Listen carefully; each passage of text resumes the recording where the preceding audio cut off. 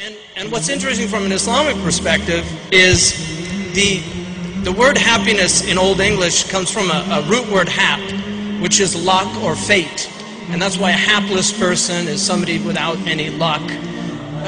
The idea of happiness is that your fate is something that you're actually pleased with. It's rida bil qadar. It's being pleased with what Allah or God has decreed for you. That is true happiness. And people are wretched in the world because they reject their circumstances. It doesn't mean they can't change their circumstances, but they're sad about the past. You can't change the past. So to lose your happiness over what's happened in the past is actually not using the intellect correctly. So the pursuit of happiness is, according to Muslim ethicists as well, is the pursuit of a moral and virtuous life that is something that is pleasing. And the word pleasure, which people associate with happiness, comes from the same root of please.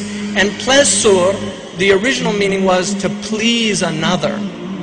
So real pleasure is in the service of others. And that's why the happiest of all people, in our belief, is the Prophet Muhammad ﷺ.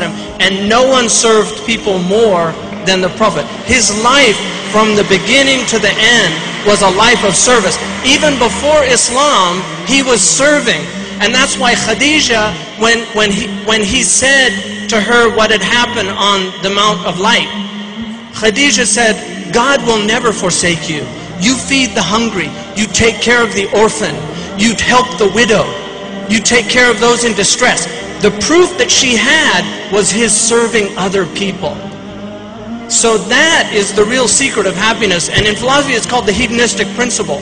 That real pleasure, the real hedonism, is the pleasure derived from serving others. Even the poorest of poor, because everybody can serve. The street sweeper can serve. The poorest of poor can serve. And that's why real happiness, we believe sa'ada is in service. And finally, the Prophet ﷺ, at the root of our religion is the concept of happiness. Because sa'ada is what we are all looking for. And sa'ada, happiness, is the only thing in the world that is an end and not a means. When you ask people, what do you want? Like, I want to be successful. Why? Because I want to make a lot of money. Why? Because I want, it's always something else. But if you ask them, finally, get to the final, they say, because I want to be happy. And then you ask them, why do you want to be happy? There's no reason to be happy. That's an end in itself. And that is indicative of the fact that what we really want is eternal happiness. That's what the human soul is striving for, to be happy eternally.